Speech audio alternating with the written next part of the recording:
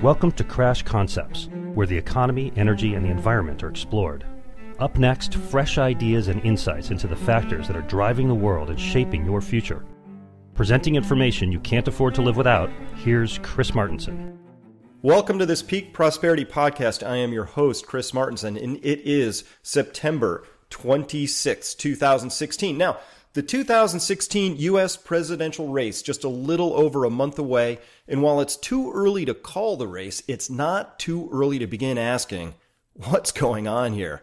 Now, as you know, I've been a huge critic of the role of the Federal Reserve and other central banks recently in blowing cereal bubbles that have only enriched the few at the expense of the many, while enormously increasing the risk of a major financial accident, the likes of which the world has probably never before seen.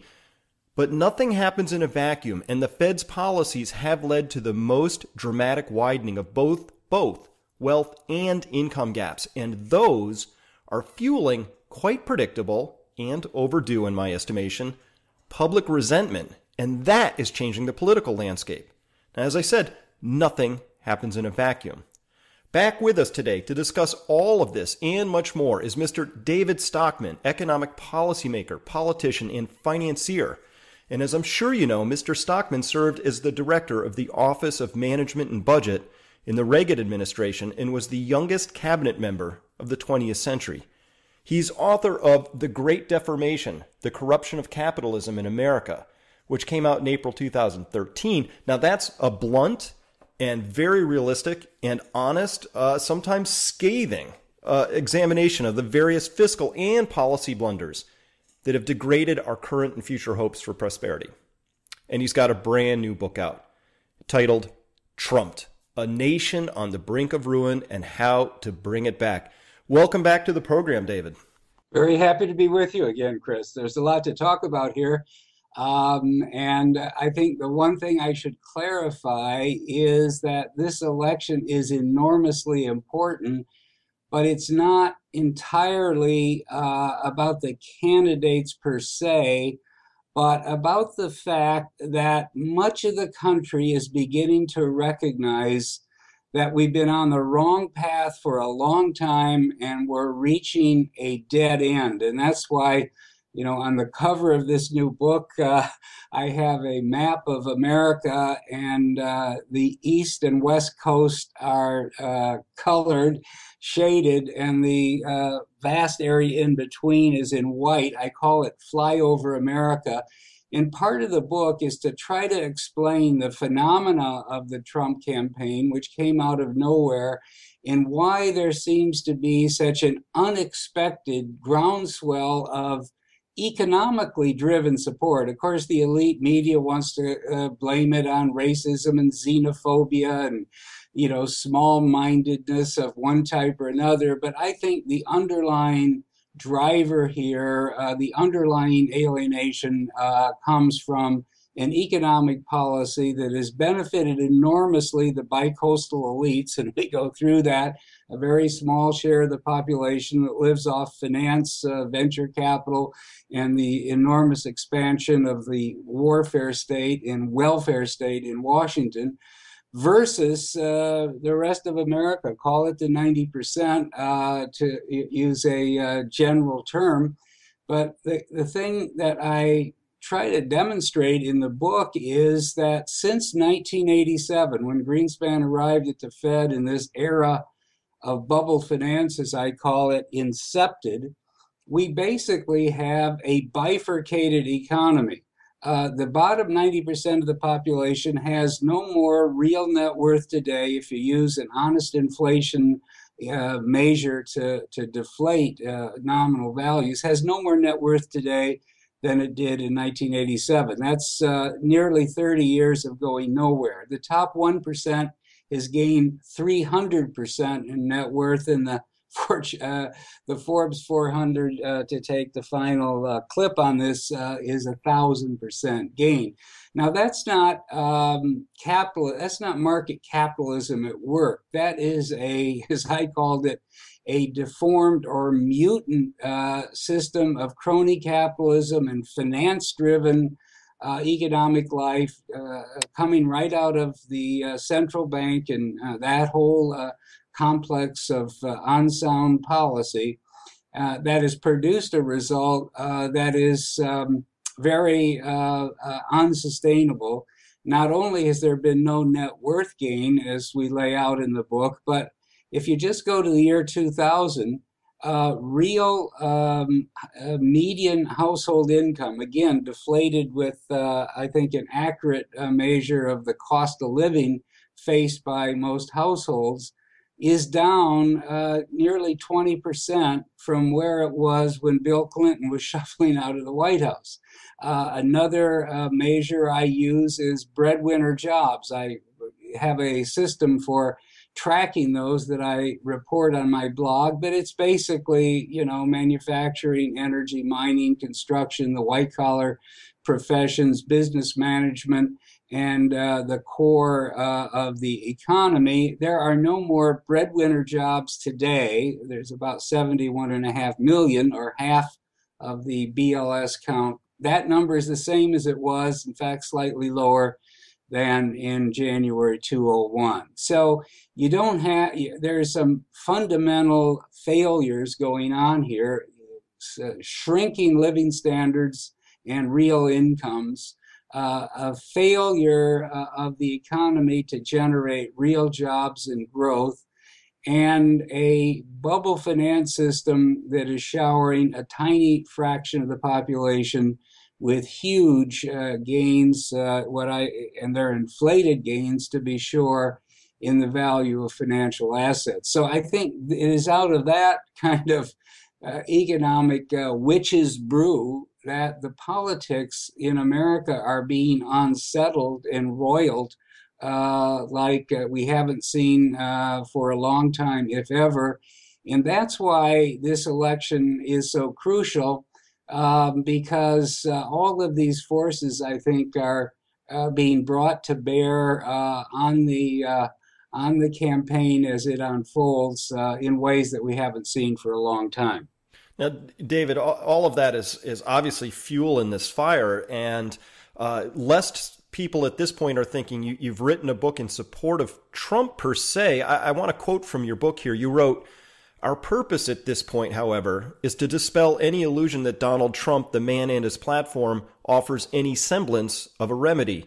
In the great scheme of history, the Donald's role may be to merely disrupt and paralyze the status quo," end quote. I'm really intrigued by that view, because what you're saying here to me, if I've heard this right, is that the status quo has been in place since the Greenspan Fed. It's created this enormous structural and deformed landscape that we see, where structural wealth disparity is just part of policies. These were active policies that people pursued with some aims that I guess made sense to them, and it's hurting the bottom 90%. Can't even call that middle America, because this is maybe even the bottom 95%. And this now has political ramifications.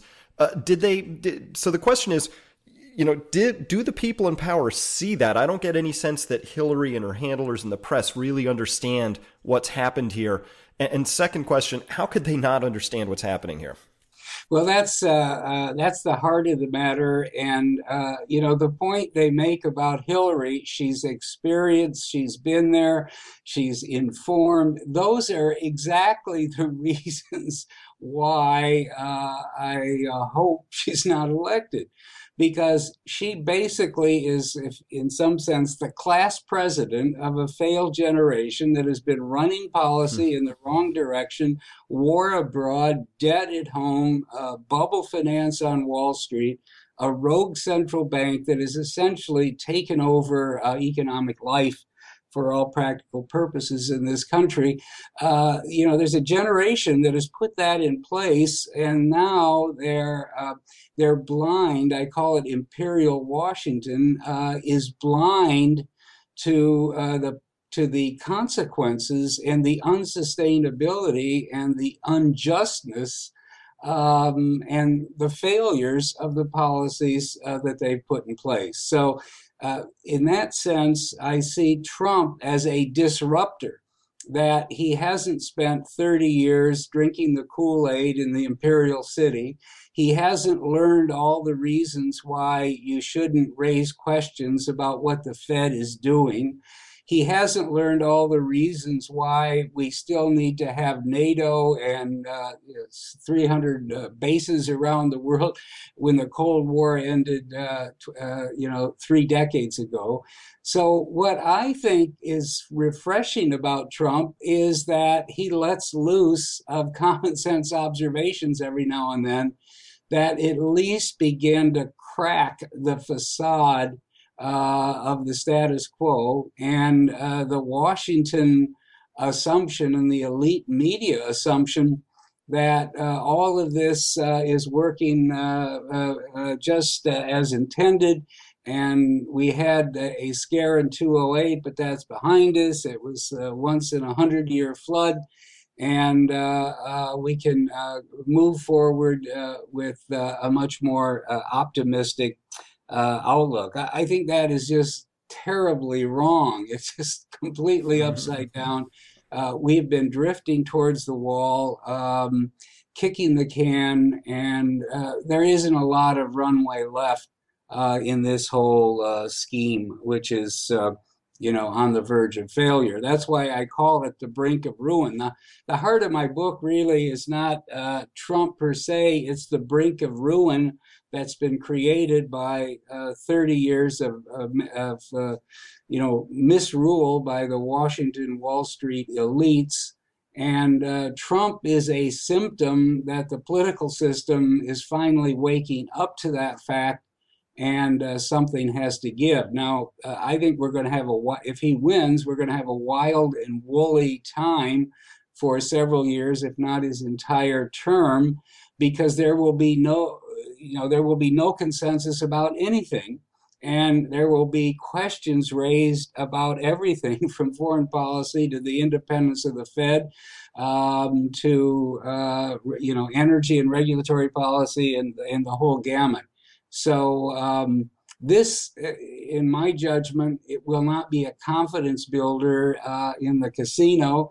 They're suddenly going to discover on Wall Street that Washington doesn't have any firepower fiscally because we're heading back to triple-digit deficits, and the Fed and the other central banks are out of dry powder. So there is no rescue brigade when we get another shock in the financial markets. This time, I think we're going to have a long-lasting and a correction that will not be instantly reversed, as it was after .com and as it was in March 2009 when they launched into this crazy period of ZERP and QE. So, we're heading into a totally different landscape that is going to really shock the financial system, even as the political system undergoes this unprecedented uncertainty that lies ahead in this election. Now, David, you've said quite a lot in there, and the pieces that really jump out at me were the words unsustainable. Obviously, we've tried to print our way to prosperity, and this is a wholly unsustainable system. And the core of this is that you mentioned that, the rallying cry, such as it is for Hillary, is that she's the most qualified and that the Donald then is unqualified. But this is precisely why so many people are gravitating to the Donald, because he's unqualified, because to be qualified means that you support the ideas of this increasingly interventionist Federal Reserve that is now assumed for itself taking over all facets of our economic lives. And most people in the press distinctly seem to be unaware of this idea that money printing is a zero-sum game. So you print money and look at all these people getting rich, and we point to that and it's the American dream, and oh, but wait, they're all Forbes 400 people getting really stupid rich. Not understanding that they didn't get rich because they were smart and intelligent and built something. They got rich because the Fed handed that to them. The second part of that question is, who did they take it from? The flyover states, the regular people are being screwed, if I could be blunt about this. And we have been for a long time. that's finally coming up into the forefront. Of course, this has a political dimension. So when Yellen's out there on her FOMC statement saying, "Oh no, we're very much not political," of course you're political. And how dare you say that your policies haven't exacerbated the wealth gap? It's insulting at this point. And I think that's my personal ire, but I think people are sharing that. No, I agree with that, and that's the reaction I had when she made that statement over and over, that we're not political. I mean, this Fed is the most ideological Fed that we've had in history since 1913. They're dyed-in-the-wool Keynesian interventionists. They have a view on the world that government stands at the center, that capitalism is some kind of invalid that is constantly getting sick or stumbling and heading towards recession or depression without the ministrations of the state, whether it's fiscal stimulus or monetary stimulus or, pegging the interest rates and managing the yield curve and backing up the stock market, everything else they do. That is a profoundly political point of view. And even worse, it's undemocratic, because at least if you believe those things as a fiscal Keynesian, as they did back in the 60s and 70s when I was starting out in this, you had to persuade people who had been elected in the 50 states of America that this was going to help and that running up the debt was nothing to worry about, etc. But now that we've gone, that the venue has changed, and this is what I fault Greenspan for. He should be everlastingly faulted for this, but he essentially picked up the Keynesian brief and trotted it over to the Eccles building and essentially installed Keynesian activist interventionist policy in an institution that's unelected, unresponsive to the electorate, and that becomes a ingrown power and center of groupthink that was unimaginable even in 1987 when he stumbled down this path in the wake of the October crash. So that, I think, is the larger point. And at least Trump has begun to let loose a few stray balls in the direction of the Fed. He said this is a false market. This is an artificial interest rate. Yellen ought to be ashamed of herself. These are just little sound bites. They're probably no more than that, or slogans. But if you think about it, what mainstream candidate or president or advisor to a president has said one word of even mild criticism about the Fed for the last 30 years? They haven't. And so at least maybe we're opening up that debate, and I hope he takes it further. The savers in America are getting killed. The retirees are getting killed. As I have a little section in my book, I point out that if you were a steel worker and had a pretty good wage and you sweated out a lifetime in the mill and were thrifty and saved $250,000 in cash over a lifetime, which would be hard to do, very high savings rate. Nevertheless, today, under the Fed's pegged interest rates, if you want to keep your retirement in a liquid bank account, which a lot of older people do, you're earning one cappuccino Starbucks cappuccino worth of interest a day for a lifetime of work, thrift, and savings. Now that is beyond unjust. It's almost cruel and unusual punishment, in the constitutional sense of the word. So that's the first point. The other point, a big point I have in my book, is this idea of 2% inflation targeting is totally novel. It didn't even exist in the 1980s when we were trying to turn around the country in the Reagan administration. I doubt it existed even seriously in the 1990s. Inflation targeting was the brainchild of Bernanke and a few other far out Keynesians who stumbled into the right positions, introduced it into policy after the turn of the century and made it formal in 212. But if you think about 2% inflation as a systematic matter policy, that means that you're targeting wage earners who have to compete with the China price if you're in a goods supplying sector of the economy, or the India price if more and more you're in the service sectors of the economy, where you do have the ability through technology and communications to move jobs, like data processing, call centers, and all the rest of it offshore.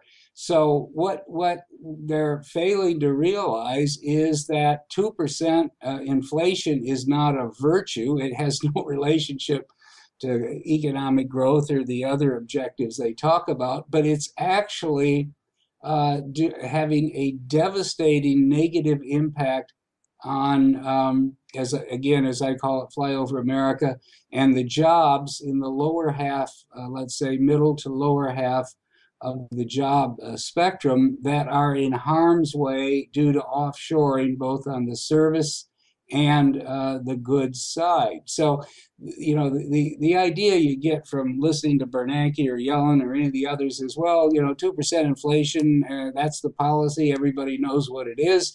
We march forward lockstep together. What counts is real, as we see it, adjusted for inflation with our deflators. And so let's, move along. There's nothing here to see. I think that's profoundly wrong, destructive, and dangerous. There isn't lockstep 2% for everybody. Again, people at the top of the wage scale are in jobs like good government jobs or finance that aren't going to be offshored, so they keep up with or stay ahead of inflation. Those that are in the global labor market get either jobs get offshored and they lose good jobs, or they're forced to take wages that don't keep up with inflation, and they get further and further behind. So the two evils that I've gone after in the book are, one, 2% inflation targeting, which I think is killing the jobs market on Main Street and real living standards, and the 0% interest rate targeting. And after 96 months, that's where we'll be in December. You have to call it the permanent policy. Those two things are just devastating in their impact and profoundly anti-democratic, because if you would put to a vote in Congress zero interest rates for the next 8 years, it wouldn't have gotten, a corporal's guard worth of votes, because the people impacted, pensioners and savers and middle-class producers, would have responded overwhelmingly in a negative way. The same thing with inflation targeting. I don't think, you would have a corporal's guard of support in the Congress for inflation targeting if it was explained that the impact is not, uniform, but it's highly inequitable and destructive to the people who can least deal with it. Now, let me add potentially a third evil to that, which is targeting 2% inflation while misrecording and misreporting it. I'm wondering if you tackle that third one at all in here, which is the idea that our government statistics, which we've been treated to a bevy of them lately, which have zero credibility to me, the sharpest rise in median income in 20 years, we just heard that more people than ever, millions, have been lifted out of poverty. And the article failed to note something you noted in your book, which was that over the past 16 years, persons in households receiving means-tested benefits has more than doubled from 50 million to 110 million. I think that had a little lifting effect. But inflation itself, come on. If you're living in a major metropolitan area, you've been renting, and you have any exposure at all to prescription drugs, you are not experiencing 2% CPI inflation. You're experiencing, 8% or more. It's got, and it's really, really damaging. Yes, exactly right. In fact, we addressed that front and center. We actually created something, and I use it in my blog too from time to time, called the flyover CPI. And what we essentially did was take the four horsemen of inflation, which is food, energy, medical, and housing. We reweighted them to 66% of this flyover CPI versus 55, recognizing that that's what the overwhelming share of household paychecks and budgets go to. We then said, let's get an accurate medical deflator, and so we've used a private one that is widely regarded, the Millman Index. And then we said, for housing, for crying out loud, you can't use this owner equivalent interest, which, they survey a few thousand people and say, if you were going to rent your castle, what do you think the rent rate would be, and how does that compare to last month?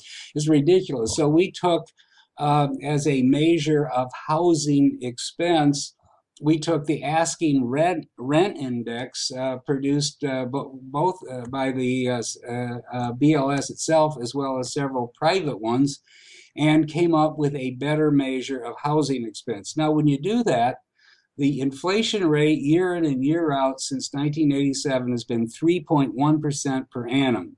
It hasn't slowed down very much at all, even as we've gone through this commodity deflation in the last year or two. Since the year 2000, it's up 3.1%.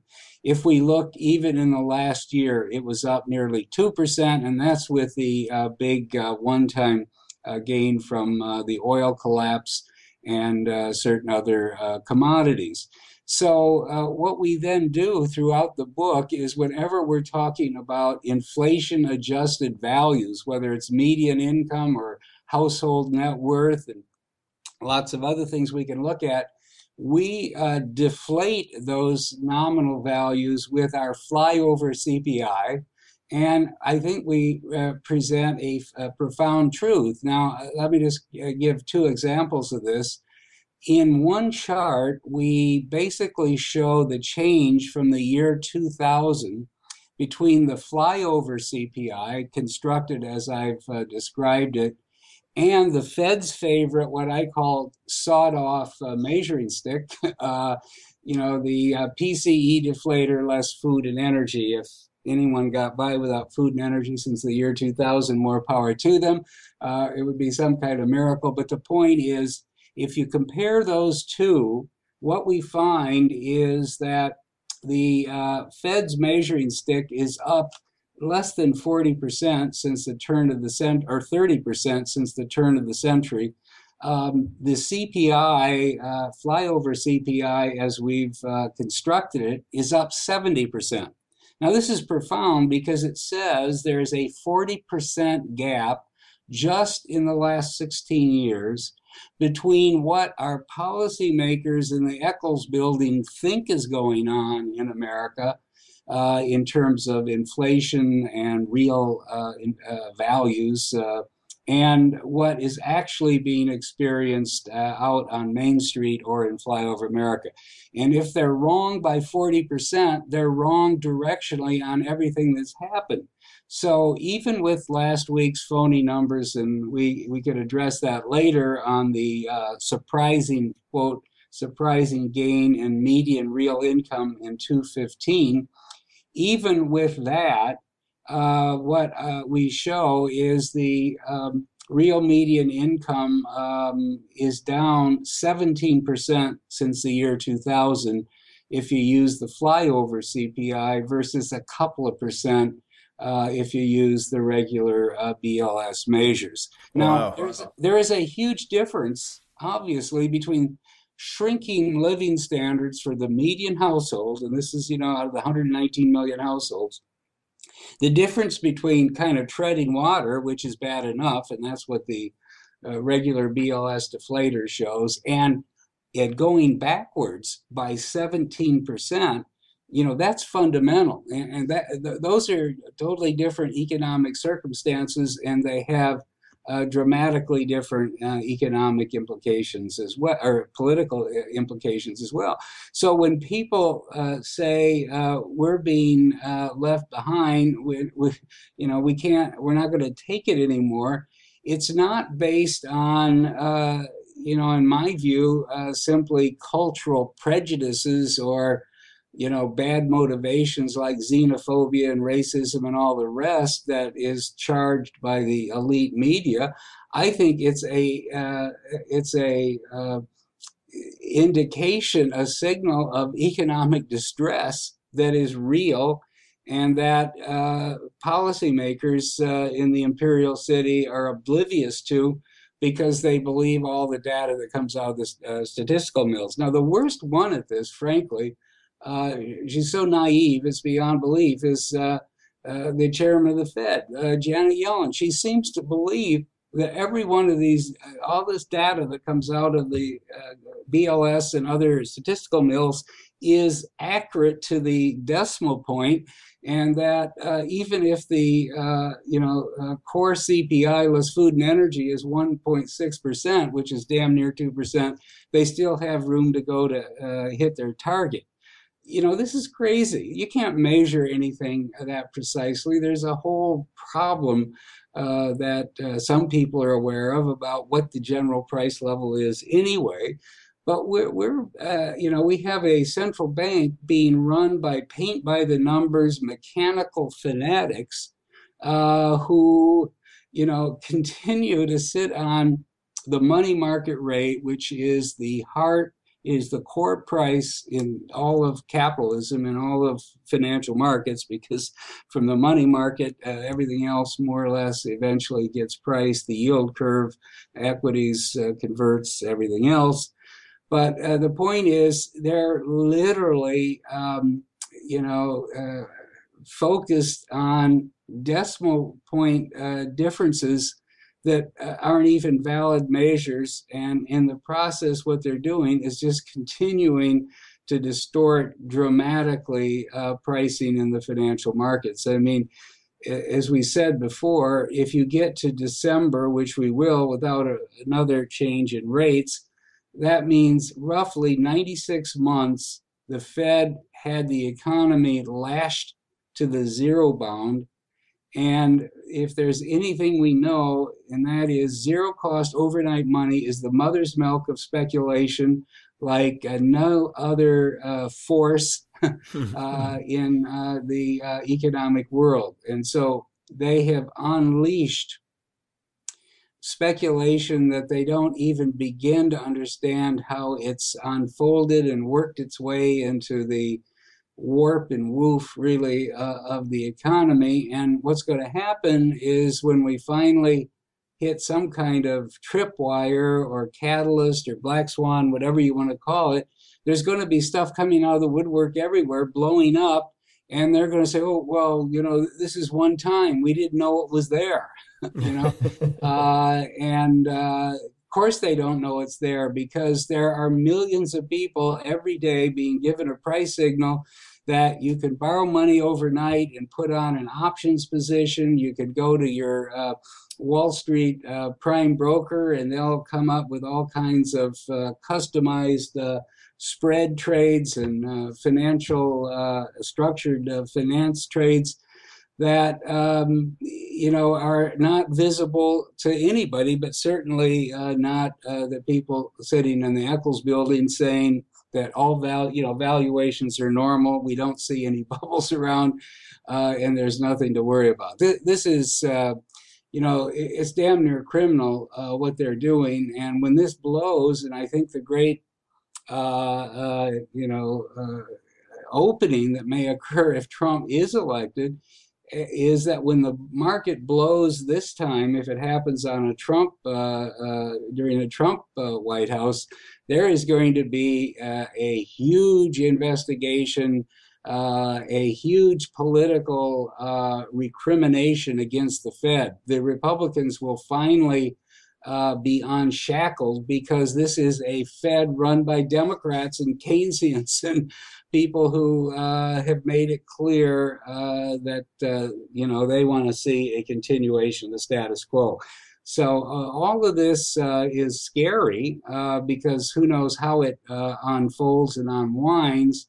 But on the other hand, in some longer term way, it's encouraging, because maybe this fantasy land that we're in is coming to an end, and we're going to get some open and honest, discovery of the folly that has been underway for so many years now.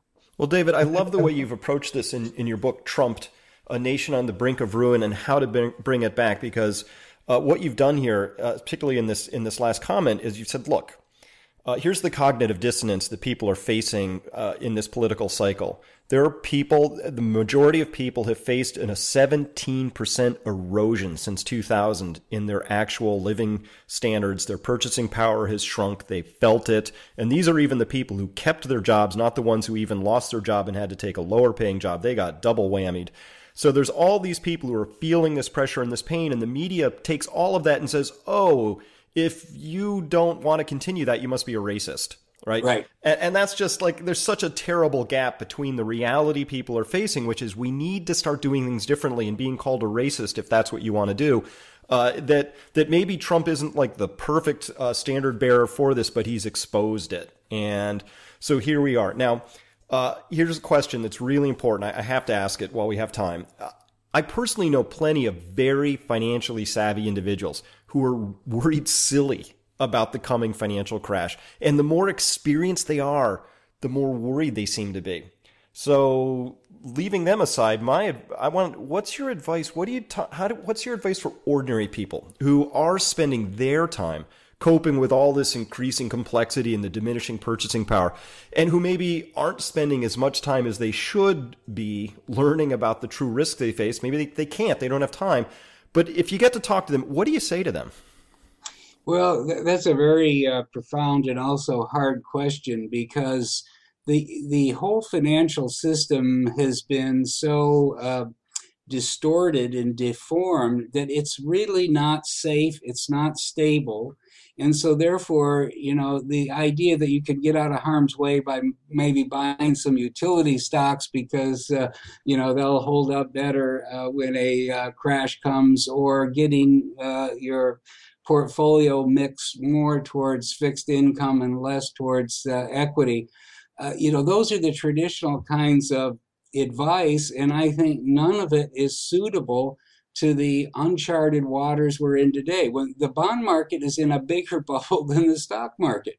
The stock market is in a giant bubble, and it's funded all kinds of, speculation directly and indirectly that is spread throughout the financial system, whether it's junk bonds or, as I said, structured finance of every kind. So the best advice to people is, if you're in the stock market, get out completely. If you're in the any kind of duration based fixed income, get out, because you can't have 13 trillion of government debt trading at sub-zero rates in the world and not expect that one of these days there's going to be a huge implosion of that market. And when the sovereign debt markets start to crater, they're going to take everything with them: corporate, investment grade corporates, high yield, real estate, securitized real estate, and everything else. So I think you have to get out of those. I think the coming crisis will be a repudiation of Keynesian central banking.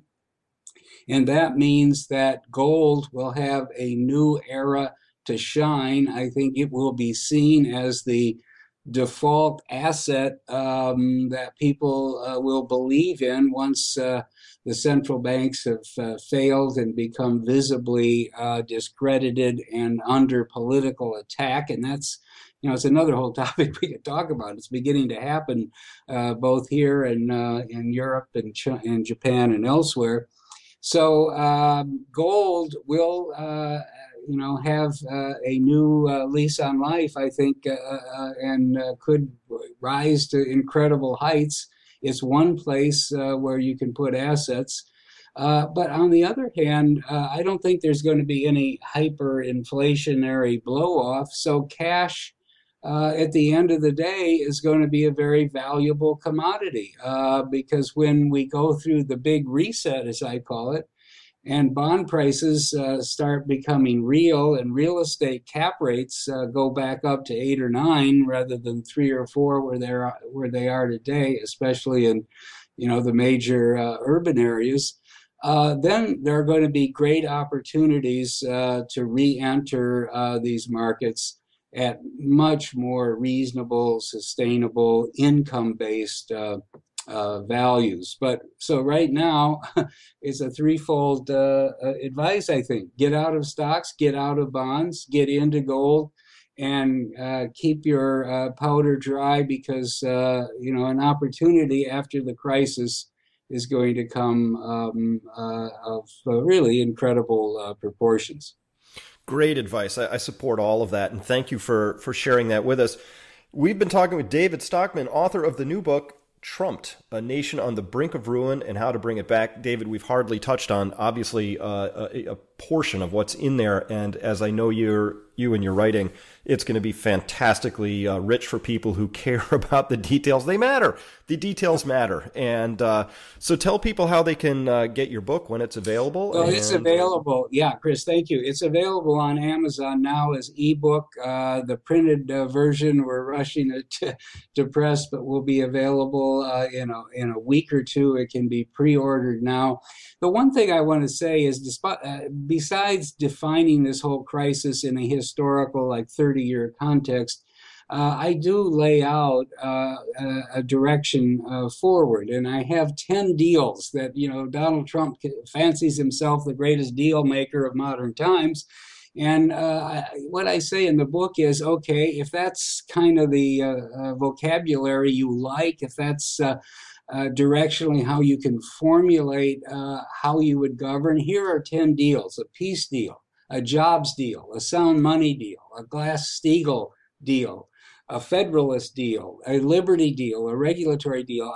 I lay them all out, and I think that's another part of the book that some readers might find very interesting. Well, you do mention in the subtitle that there is a way out of this potentially, and of course we'd have to start doing things very differently from the last 30 years trajectory. Do you believe, David, that if we did make these new deals, maybe an unfortunate way to phrase that, if we did come forward with some new ways of putting these forward, that we really could avoid some of the pain, or do we just have that pain before us and we're going to have to make deals to make the best of it? Well, I think the pain is going to happen because the system is so inertia-ridden right now and is so dominated by, again, the Washington Wall Street elites, that until they're kind of blown out of position and discredited in a major, dramatic, and disruptive way, I don't think policy is going to change. But once that opening is provided, then maybe people will say, yeah, maybe capitalism will work without a central bank that is basically running the casino, turning the financial markets into a casino. Maybe they'll say, hey, wait a minute, the Cold War ended 30 years ago. Maybe we don't need to have a confrontation with Russia. Maybe Trump should make a deal with Putin. Maybe we could actually disband NATO. Maybe we could reduce the defense budget by $200 billion. Maybe we could get out of the Middle East and let the local Shia and Sunni fight it out themselves. So the point is, if we have a big enough upheaval and the status quo comes under fundamental assault, then there might be an opening for some of these new directions. But I don't think it's anything that the system, if you want to use that word, is going to voluntarily embrace until it's driven from power and a big political disruption occurs. That's essentially what Trump is. He's a large political disruption. There are some real risks to it, obviously, but nothing, as I said in the book, compared to the status quo. I said, and I lay out in some detail areas where I disagree profoundly with Trump, including all his all of his shrill rhetoric about crime being out of control, which is really not true, and I lay that out, or that there are terrorists lurking in every town and village and city in America, which is not true. You have a much better chance of being killed by lightning than you do by a terrorist attack. So I lay all this out, but my point is nothing could be worse than Hillary Clinton and another 4 years of the same thing that we've been doing at this late stage of the game. Because if you try it at this late stage of the game, you're going to end up in a war with Russia, which is crazy and unnecessary. You're going to end up with a total breakdown of the monetary system if the Fed goes into QE 5, 6, whatever it might be. You're going to end up with a bankrupt country if you try huge fiscal stimulus in order to reverse a recession that's clearly overdue and coming down the road, visibly as we speak. So, that's the bottom line. We need a disruption, and there is nothing worse than the status quo. That's what's ruined us. And if we get the disruption, then here are 10 fundamental ideas to reset the whole governance process to really restore small government and vigorous capitalist prosperity. David, you say disruption, I say intervention for a punch-drunk empire that seems to doesn't know when to say no. And as we're recording this, the news coming out of Syria regarding the United States and NATO poking at Russia even more seriously. We're in active, open, what seems to be military conflict at this point. This is, of course, extremely worrying, and I, for one, have no interest in seeing my nation go to war with Russia over reasons I can't articulate, except we don't like it when people don't do exactly what we say and the way we say it, no matter how bad that is for their standpoint. So yes, could we find somebody who could actually negotiate with the world rather than bully the world?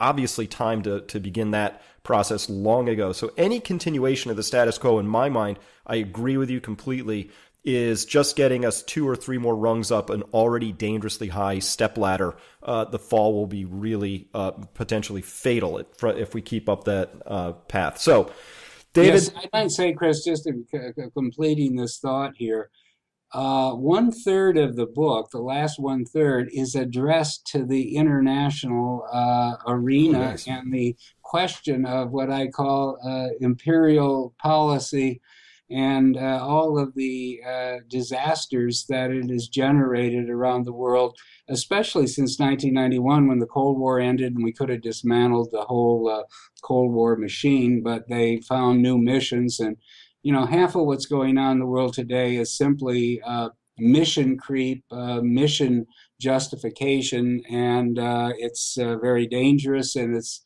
even bringing us to flashpoints in places like Syria or eastern Ukraine, the Donbass, which are utterly unrelated to the security of any American in any city or town from coast to coast.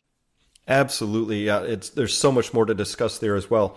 So, listen, David, it's been a fantastic conversation. I hope to continue it at some point in time, and we're out of time right now. So how can people follow you more closely? They know how to find your book. We'll provide a link to that, of course, at the bottom of this podcast. But I want people to know about you and your website, and of course, you have a new service starting up as well. Yeah, the site is called David Stockman's Contra Corner. You can find that just by Googling it today. In a couple of weeks, we're going to be converting that to a more thorough daily briefing commentary from me and some others on key issues in politics, finance, Wall Street, China, Japan, and everything in between. And it will be a subscription service, but people can Google my existing site, David Stockman's Contra Corner, and find out how to sign up. Well, fantastic. David, thank you so much for your time today. Best of luck with the new book. And people, you really should read it. David, of course, is going to have some of the best, most condensed and elegantly stated information in there. That book is Trumped, A Nation on the Brink of Ruin, and How to Bring It Back. David, thank you so much. Very good to be with you. Thank you.